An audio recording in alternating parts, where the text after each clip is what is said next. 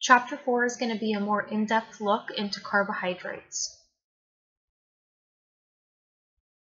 So to start off with, we want to look at the building block of carbohydrates and the different ways that they can be categorized. Carbohydrates are made of building blocks called monosaccharides or just saccharides. And when we put more than one of them together, we end up with different categories of carbohydrates. So we have disaccharides, which is 2 units of monosaccharides linked together. And then we have polysaccharides, which is when we have more than 10 linked together. And we're going to go ahead and take a look at each one of these categories and what each one of them involves. Now, going on to our monosaccharides. For monosaccharides, we have 3 of them. Glucose, which is what we call our blood sugar. When you get your blood sugar tested, they're testing for how much glucose is in your bloodstream. The next one is fructose. This is what we refer to as fruit sugar because it's the one that's most commonly found in fruits. It is naturally occurring in fruits. It can also be added to other foods, but naturally it occurs primarily in fruits. And then lastly, we have galactose. Galactose is actually one that's not commonly found on its own in any kind of food. It is more part of disaccharides and polysaccharides. Now this over here is showing us how the different monosaccharides look. Again, we have fructose, glucose, and galactose. You don't need to know how to draw these or the exact chemical makeup, but I do want you to notice a couple of things. First one is the atoms that compose carbohydrates. Carbohydrates are made of only carbon, hydrogen, and oxygen. Another thing to notice is just to take a look at the structure in general, because when we want to link more than one monosaccharide together to develop a disaccharide or a polysaccharide, we're going to be working with these structures. So just for you to get a little familiar with what they look like. Now, we mentioned joining more than one together to form disaccharides. These disaccharides that we have are 3, starting off maltose, which is when we linked 2 glucose units together. Sucrose is when we link glucose and fructose together. This one is the one that we refer to as your table sugar, the sugar that you add into your coffee, that's sucrose. And then the last disaccharide is lactose. Lactose is when we combine galactose and glucose together. We just said that galactose isn't usually found on its own. That's because it's usually as part of lactose. And lactose is what we refer to as our milk sugar. It's the one that's most commonly found in our dairy products. Now we're going to go ahead and take a look at how we join these individual units together to form disaccharides, and the terms for them, joining them together, is called condensation, and then breaking the units apart is called hydrolysis. But I'm going to go ahead and show you what these two terms really mean.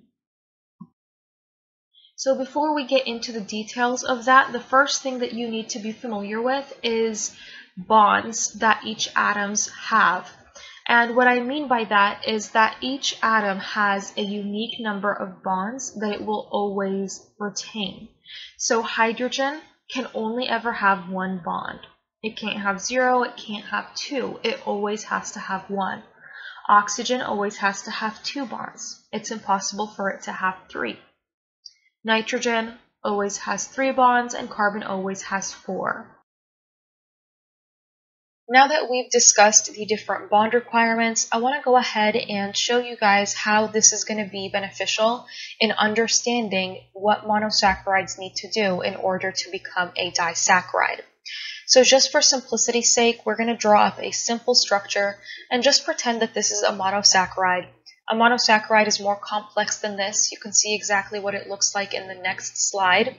But just for having a simple structure to demonstrate this process, we're going to pretend that this is a monosaccharide. And we want to go ahead and link it together with another monosaccharide in order to form a disaccharide. And if you take a look, each one of the atoms in this structure has its bond requirement met. Carbon has its 4 bonds like it's supposed to.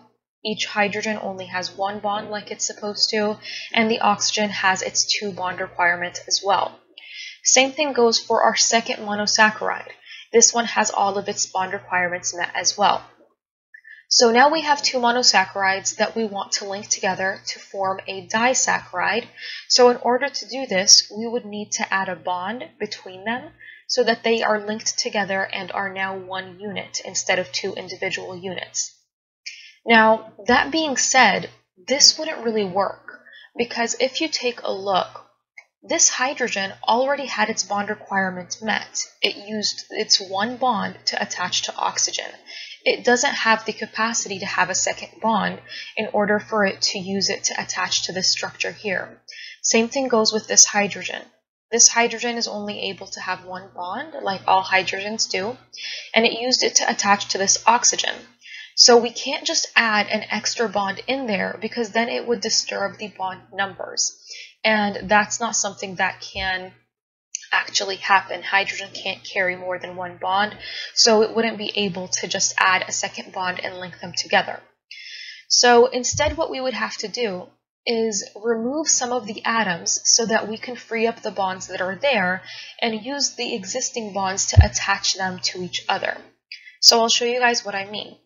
For example, we can go ahead and remove this hydrogen here. And that way, the oxygen doesn't have to use its second bond to attach to hydrogen. We can just use the second bond to attach it to our second monosaccharide. So as you can see, we extended the bond. Now oxygen has its second bond attaching to our second monosaccharide. And so that worked. We were able to remove the hydrogen, free up that bond, and now this side of the structure is able to have its bond requirement fulfilled while still bonding to our monosaccharide. But if we take a look at this side, this wouldn't work for this side of the structure because the hydrogen on this monosaccharide is still carrying 2 bonds when that is not even feasible. Remember, hydrogens can only have 1 bond, and it already used its hydrogen to attach to this oxygen. So it's not capable of having another bond attaching it to our first monosaccharide. So what we would need to do is what we did the first time, which is remove more atoms so that we are freeing up more bonds and can link them together. Now, the way that the body is going to do this is using a simple process called condensation. Condensation is when we make water. We know water is made out of H2O, 2 hydrogens and an oxygen. So if we were to use the atoms from these structures to make water, we would have to take 2 hydrogens and an oxygen. So by making water, we are freeing up 3 bonds. Again, because we are removing 2 hydrogens and an oxygen, we are freeing up those bonds. And that should usually be sufficient enough for whatever we are trying to do. And so because of this, anytime we need to link 2 things together, the body will go ahead and perform condensation because that will allow us to free up some bonds so that they can then link together. So let's go ahead and take a look at how that would happen. In order for us to make water, we need H2O. We already removed 1 hydrogen. Let's take that second hydrogen, and then we need oxygen. So now we have H2O, or water. Now, we've used those atoms up, so they're no longer part of the structure. So let's go ahead and remove those and see what we're left with now. After we remove those 2 hydrogens and oxygen, this is what we have left. So if we wanted to go ahead and add a bond to link them together now, let's go ahead and see if that would work. This oxygen has 2 bonds, one linking it to the first monosaccharide, the other bond linking it this way. That works. Oxygen is supposed to have 2 bonds, so that would be fine. We look at this structure. Carbon has 4 bonds. And remember, carbon is allowed to have 4 bonds. It's supposed to have 4 bonds. And so this would work on this side as well.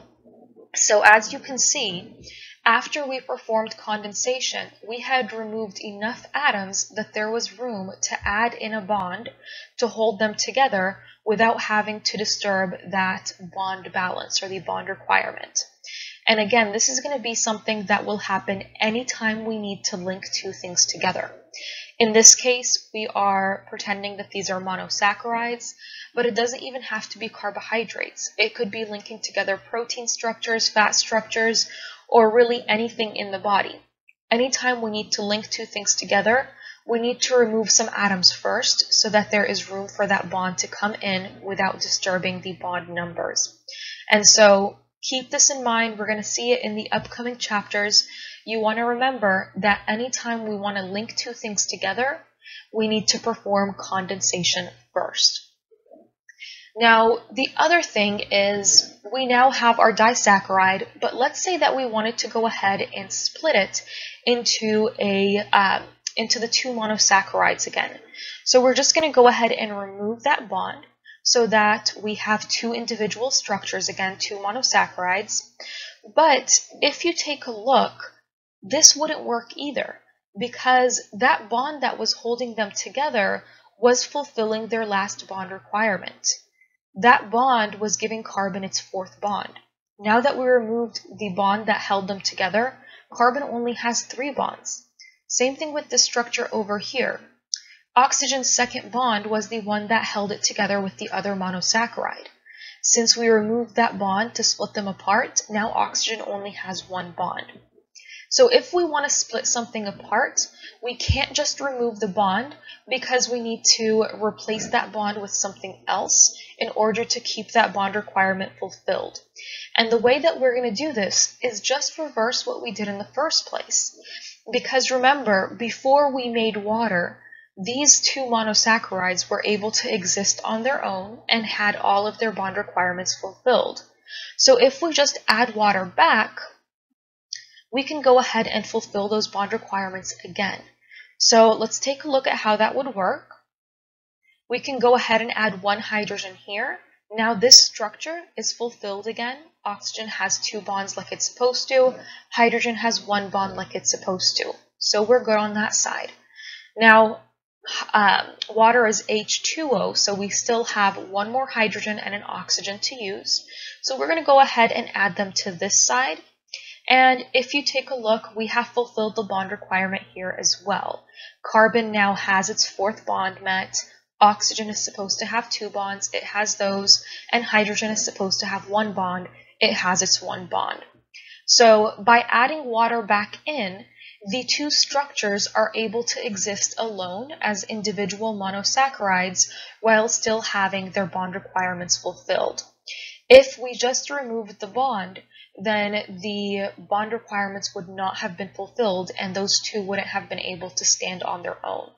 Now that we added water in, bond requirements are fulfilled again and they can stand on their own.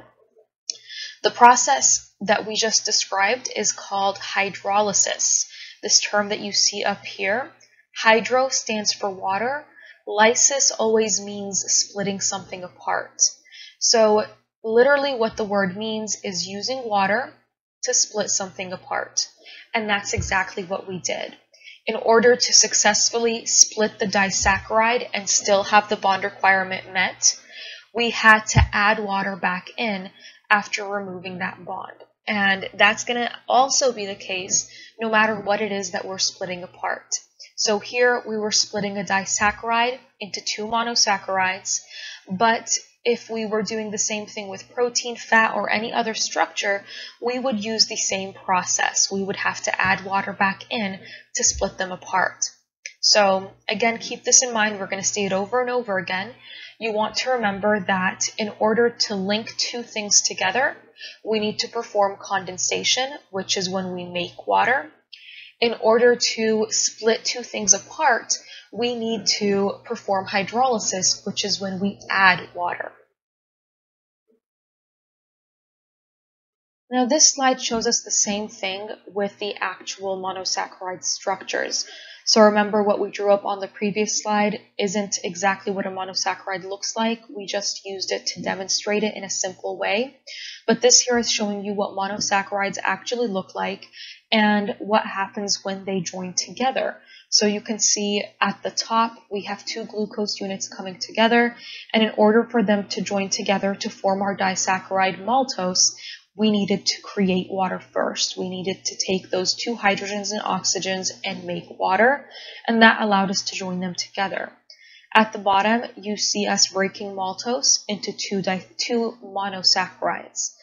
And what you see happening here is once we break that bond, they can't exist on their own without having something else fill that bond requirement. And the way we're going to do that is by adding water back in. So again, this is the same thing we just covered, so if it looks a little scary, don't worry about it. As long as you understand the concept that we discussed in the previous slide, then you're good to go for hydrolysis and condensation.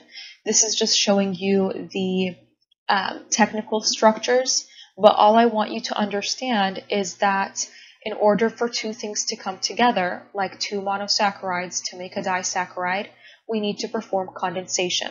In order to split something apart, like going from a disaccharide into two monosaccharides, we need to perform hydrolysis. Now we're going to go ahead and take a look at some of the larger structures of carbohydrates, which are the polysaccharides. Polysaccharides are when we have more than 10 units of monosaccharides linked together. And we have three main types that we listed, which were glycogen, starch, and fiber. So we're going to go ahead and look at the first two since they are very similar to each other, which are glycogen and starch. Glycogen and starch are the way that we store glucose. So in our body, we have glucose units that are sitting around in our bloodstream. Remember, we said that our glucose is our blood sugar. Now, your body tries to maintain a certain amount of glucose in your bloodstream. The rest that it doesn't need right now, it is going to want to store away. And so it's going to link all those extra glucose units from what you ate. It's going to link them together, and that long chain is what we call glycogen. So glycogen is just a long string of glucose units strung together, and it is the way that our body stores excess glucose. Now, this is the same concept in starch, except starch is the way that plants store extra glucose. Now, this over here is a picture showing us what these two types of polysaccharides look like. So we have glycogen on the left, which is just a bunch of glucose units linked together. The blue units are glucose. And then on the right-hand side, we have two different types of starch that can be found in foods. And each of them, again, even though they look different, they are still a bunch of glucose units linked together. Now, fiber is the last one that we haven't discussed just yet, but if you take a look at the starch that is in the middle of the screen, fiber looks very much like this in terms of having a bunch of strings lined up on top of each other. Now, the only difference is that fiber also has some vertical bonds that holds each row of glucose units together. So the starch that you see in the middle, we have several rows of glucose units on top of each other. With fiber, we would also have vertical bonds holding each of these rows to each other. And the thing about that is that as humans, we don't have the enzymes necessary to break these different bonds that fiber has. And so since we don't have the enzymes to break fiber's bonds, we actually can't digest it fully, and for this reason, we also can't absorb it. So fiber is something that is not fully digestible in humans. Now, there are several different ways that fiber is categorized depending on its role, its type, but for this class, we're going to focus on two main types, which are the soluble and insoluble fibers. Soluble are ones that are dissolvable in water. So if you think about, for example, let's say we take a cup of water and add some flour to it. That flour will kind of somewhat dissolve in the water or absorb that water, and it'll create kind of like a paste.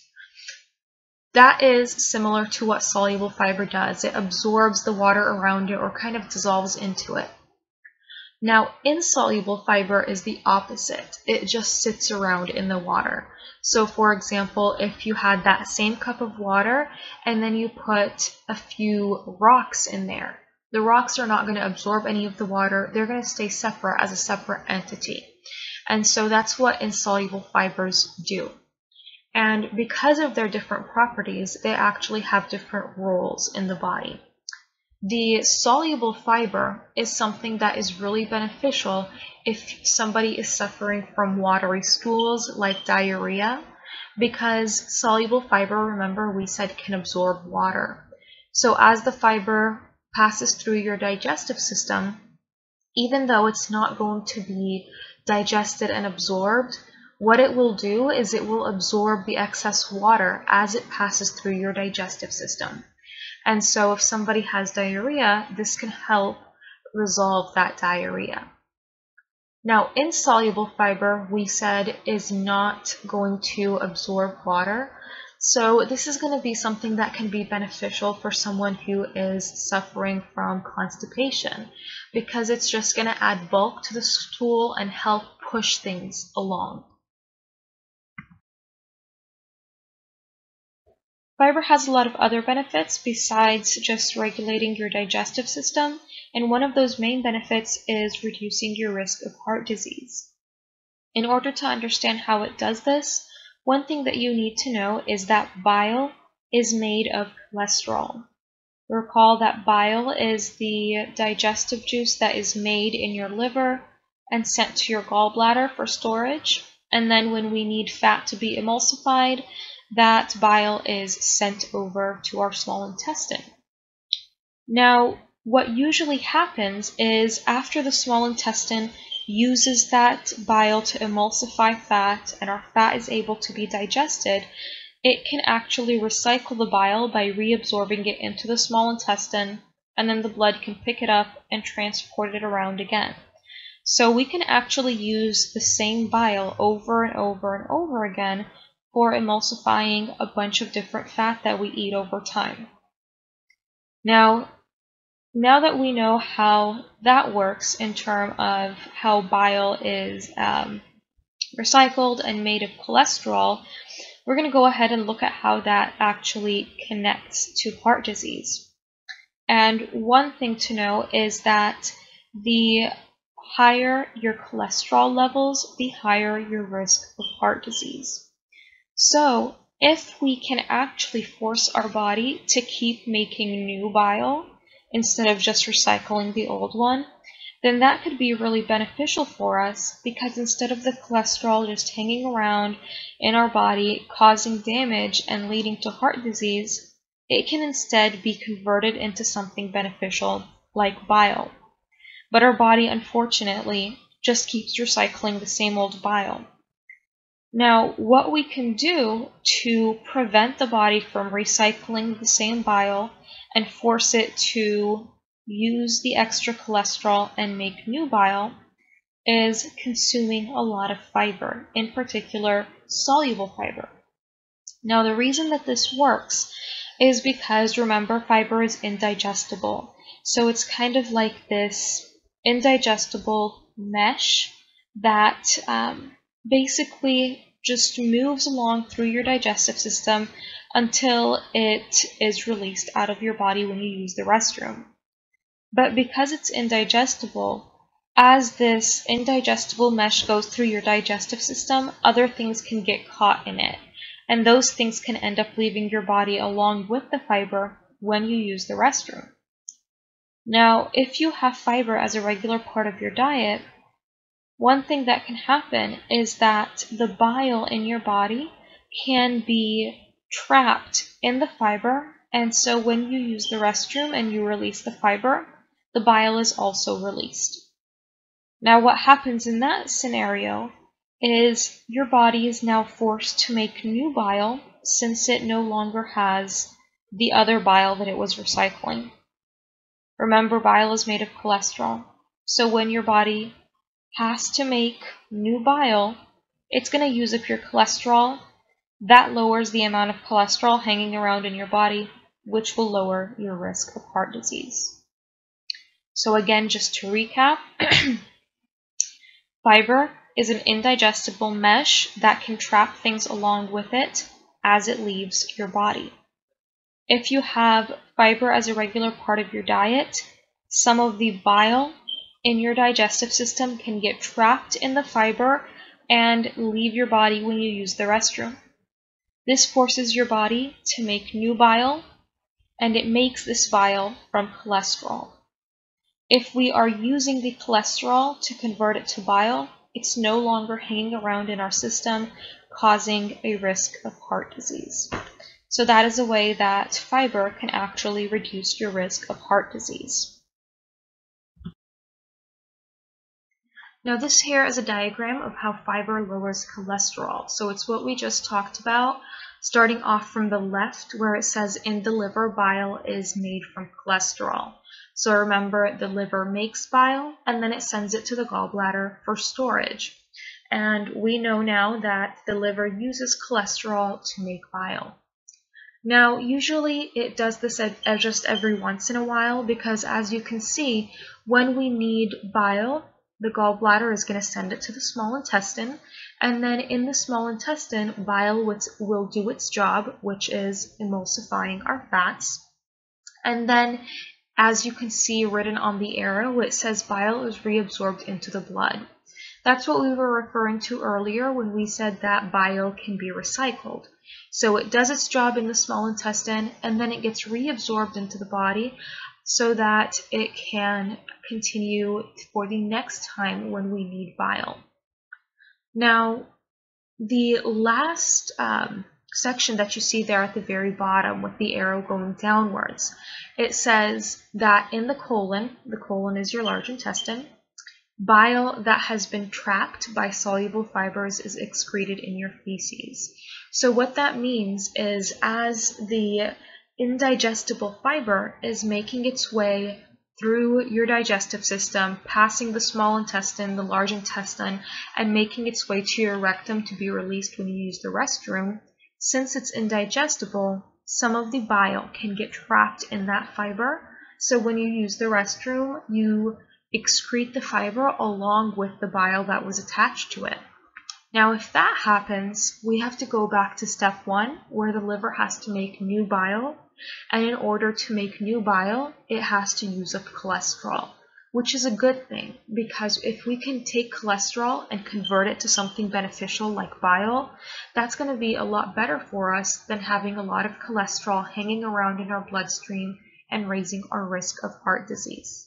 So basically, we want to have fiber as a regular part of our diet so that we can continuously trap that bile, push it out of our system, and force our liver to use up the cholesterol that's hanging around in our bloodstream.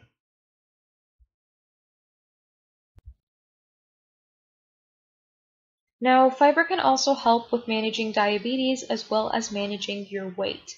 And this is going back to the fact that fiber is indigestible. So normally, your digestive enzymes would be able to make direct contact with the nutrients and break them down, and then they would be absorbed into your body. But if you have fiber as part of your meal, those digestive enzymes are going to have to go around the fiber. Since the fiber is indigestible, they're going to have to make a detour and make their way around the fiber in order to reach the nutrients that are digestible. And so it kind of slows down digestion in that way because the fiber is in the way of the digestive enzymes. And what happens with that is two things.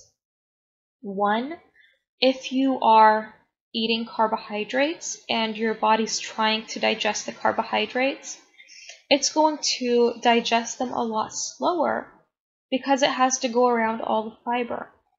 And that's a really good thing for people with diabetes because they often have trouble regulating their blood sugar. So the slower the carbohydrate units are released into the bloodstream, the better. And so if we can slowly break down the carbohydrates, slowly digest them, the person with diabetes is going to be able to much better handle the amount of carbohydrates that are released into their bloodstream. Another good thing about that is if your food is digested slower, that means that you are going to feel fuller for longer because the food is going to hang around in your system for longer, waiting to be digested. And so if you feel fuller for longer, you're less likely to snack unnecessarily, and you're going to have a much better chance at managing your weight. Lastly, we have its effects on cancer. Now, cancer is something that is still being studied in relation to fiber, but one thing that it can help with is colon cancer in particular.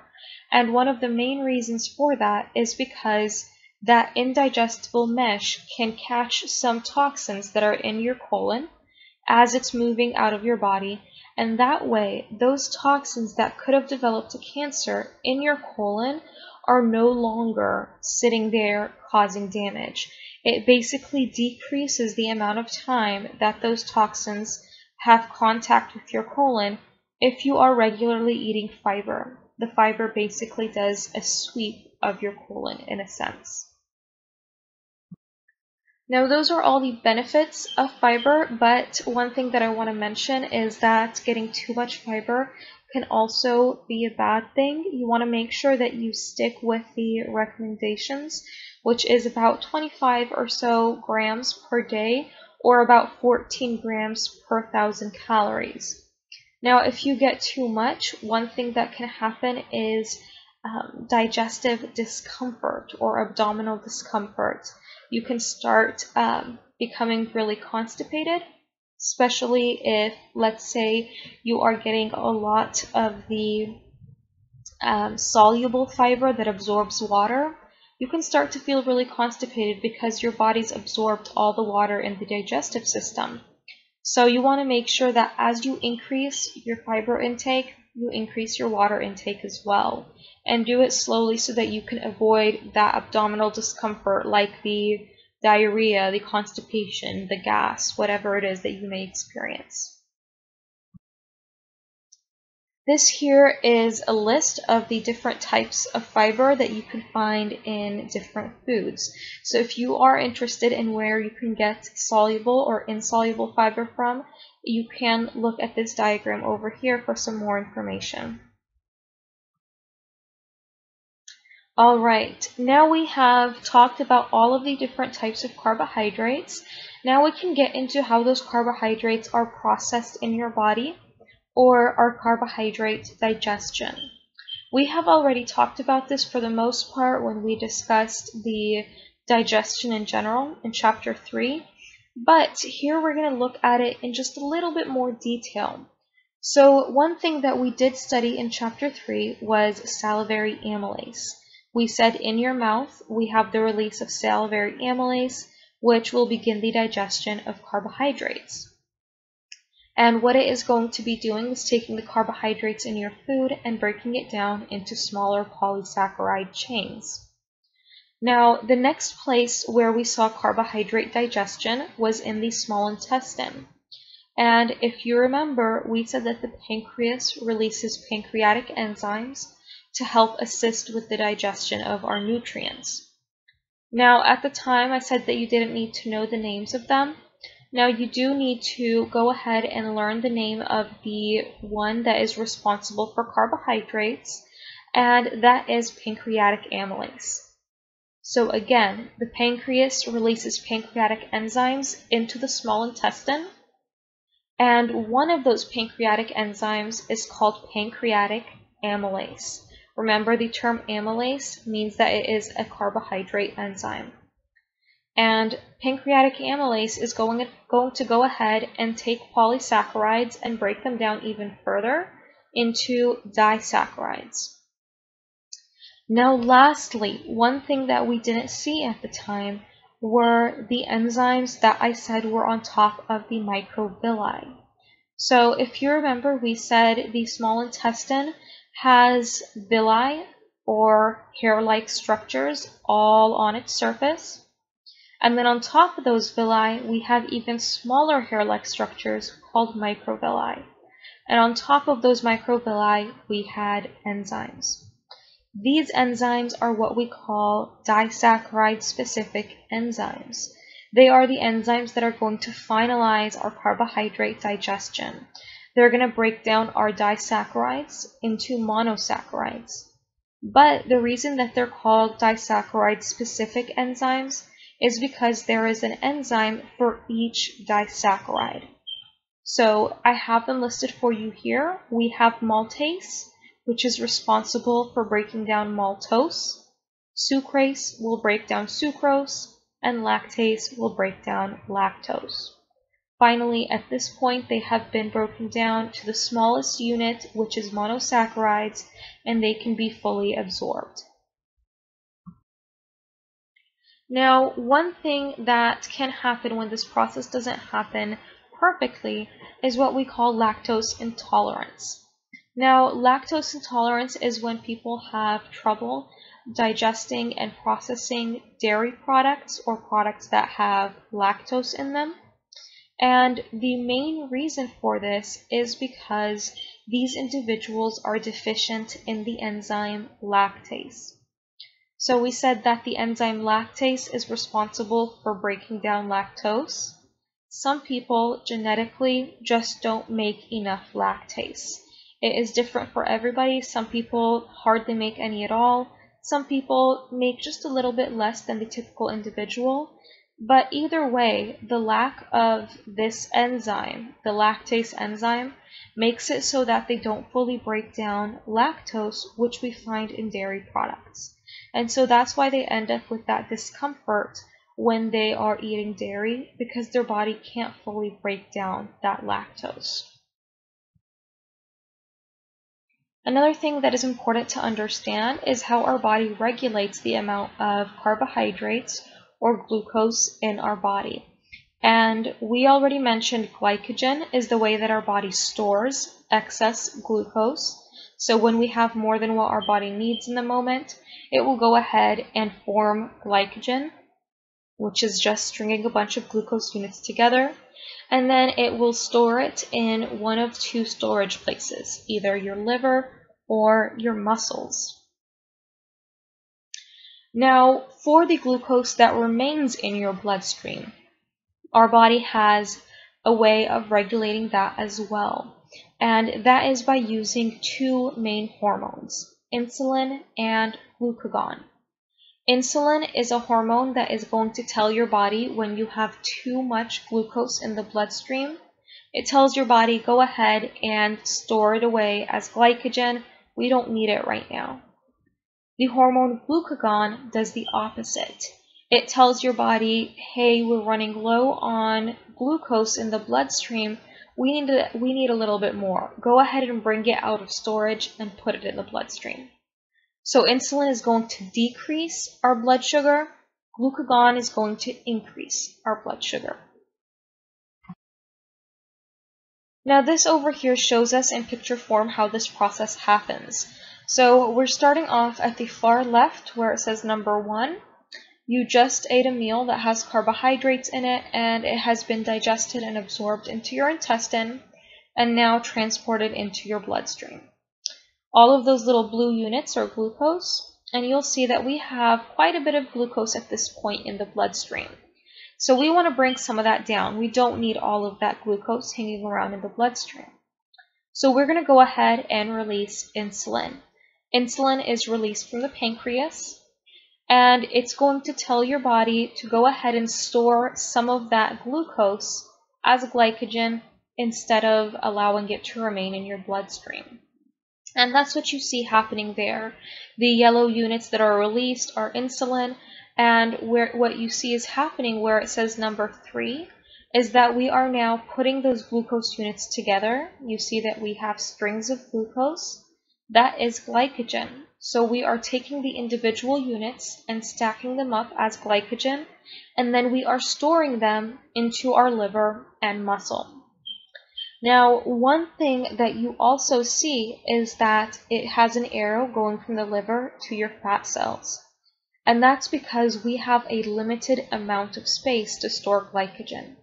If your body doesn't have any more space, if we already filled all of our glycogen stores, then what's going to happen is the body is actually going to convert some of that glucose into fat because we have unlimited storage space for fat.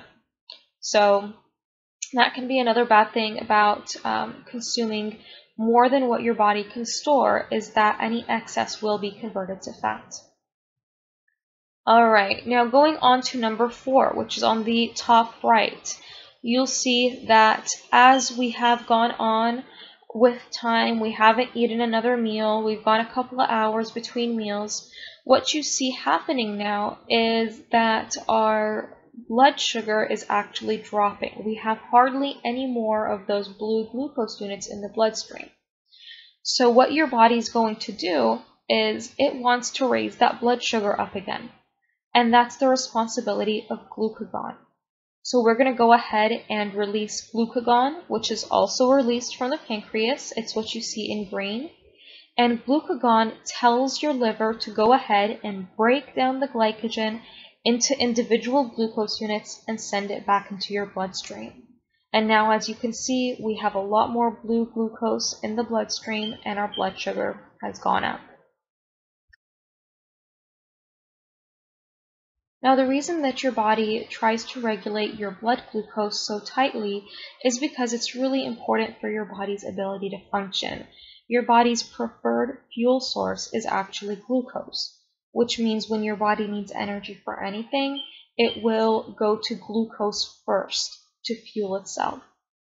Now, most of your body parts can actually use other things for fuel if glucose isn't available, but things like your brain and your red blood cells actually require glucose. They can't function off of anything but glucose. So it's very, very important for your body's ability to function. Now, if you didn't have enough glucose, what your body can do in these situations is make glucose from a different source, which is what we call gluconeogenesis. Gluconeogenesis is when we make glucose from a non-carbohydrate source, usually from protein. But the problem with this is that our body doesn't really store excess protein. It doesn't have a storage space for protein like we store glucose as glycogen. We don't have that kind of storage space for protein. And so what actually happens is if we're going to use protein to make glucose in our body, we're going to go to our protein structures like our muscles. We're going to break down our muscles, take the protein from there, and convert that to glucose. So even though we can make glucose that way, it's not something that we want to do. We want to make sure that we're giving our body the glucose that it needs, especially to fuel our brain and our red blood cells. Now, if you didn't give your body the carbohydrate that's needed, what it would do for the rest of the body that can run off of something else is make what we call ketones. Ketones are these structures that can be made primarily from the fat in your body, and they can replace glucose for the most part. And the thing about this is that a lot of the low carb diets or Atkins diets that that recommend being really low on your carbohydrate intake, they really promote this, because if you can limit your carbohydrates so much that your body starts to run off of ketones, then basically you're forcing your body to run off of fat, run off of its own fat supply. Because remember, ketones are made from fat. Now the problem of this is that ketones are actually extremely acidic, and your body actually needs to stay within a certain pH balance in order for it to be able to function. If you continue on a low carb diet and your body continues to build up these ketones, then you can end up with what we call ketoacidosis, which is when your blood actually shifts and becomes too acidic for you to function. So it's not something that we want to do. We want to make sure we're getting enough carbohydrates because we don't want to have a buildup of ketones that will affect our blood pH. And then also remember, our red blood cells and our brain cells can't function off of anything but glucose. So for those two things, we'll have to make glucose from protein, which means also breaking down our muscles. So for those two reasons, it's not really a good idea to limit carbohydrates to a dangerously low level. Now, for people who have diabetes, they have a different issue where they have trouble bringing their blood sugar down for the most part. And there are two types of diabetes that we're going to discuss, and each of them is dealt with in different ways. We have type 1 diabetes, which is actually the least common. We have less than 10% of the population that has type 1 diabetes. And type 1 is the one that is genetic. It is the case where these people are what we call insulin deficient. That means that their body does not make enough insulin. And the reason for this is because they have an autoimmune disease where their body destroys the cells of the pancreas that make insulin. Remember, we said that the pancreas makes and releases insulin. Those cells in the pancreas that are responsible for that are destroyed because the body views them as something bad and foreign. And so they no longer make enough insulin. And remember, insulin is something that helps to bring down your blood sugar and store away the excess. So these people who have type 1 diabetes suffer from not having enough insulin, so they need to inject themselves with insulin. People who have type 2 diabetes have a different type of scenario. They don't have an insulin deficiency, they suffer from what we call insulin resistance, which means that they have enough insulin, but their body is just resistant to it. It's not responding to it for some reason. And this is because the people who have type 2 diabetes have dulled their insulin receptors. Basically, we have receptors on our cells that recognize insulin and tell the body to respond to it. If these receptors are not functioning, you could have a bunch of insulin in your body and your body doesn't know that, so it doesn't respond to the insulin. And these people with type 2 diabetes have that problem. Their receptors aren't working. And this is usually associated with a bad diet and being overweight or obese. And this is the main one that we have, especially in the US, is the type 2 diabetes that is something related to primarily your diet and your weight. So what they have found is that as you gain weight, there is something that happens to your receptors. In that process of gaining weight, something happens to those receptors that causes them to malfunction. And so for individuals who become overweight and obese, a lot of their receptors stop functioning, and because of that, they become resistant to the insulin that their body produces.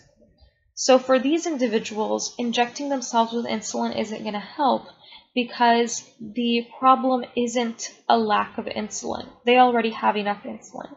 The problem is their body not responding to it.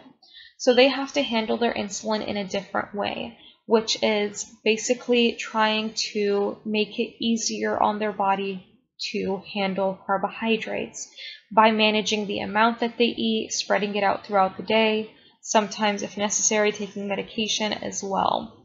So type 1 is the genetic one that is insulin deficient, and you take insulin for that. Type 2 is the more common one. It is not genetic. It is more related to weight and bad diet, and it is insulin resistance.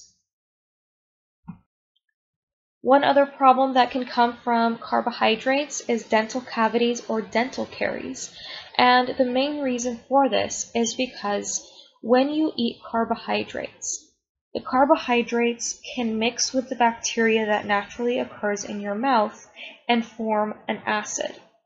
Normally, if you're just eating, let's say, a piece of bread or drinking a soda, the carbohydrates are going to go straight down your throat because you're going to swallow it immediately. And so that acid doesn't have time to form and really sit on your teeth to cause decay.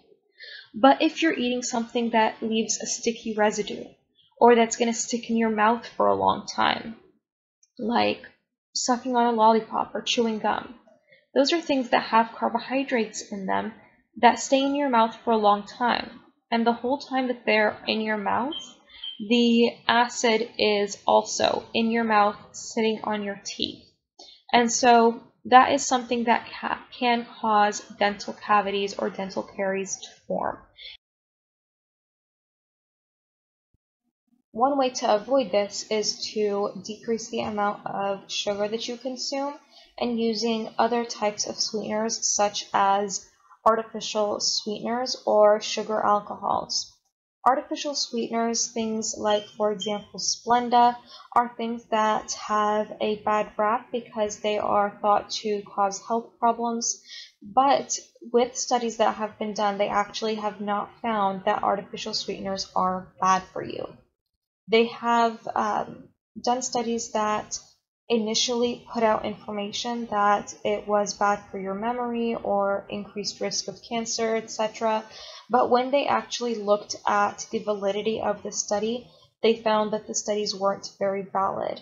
For example, they were injecting a mouse with as much sweetener as a human body would consume on a daily basis. And if you compare the amount of sweetener that is to the size of a mouse, it is extremely excessive. Anything that you would consume in that much excess is going to cause damage to your body. And there is no way that a human could possibly consume that large of an amount when you compare the body sizes. So when they adjusted that dosage down to what would be an even ratio between a human's body size and the mouse's body size, they actually found no adverse effects.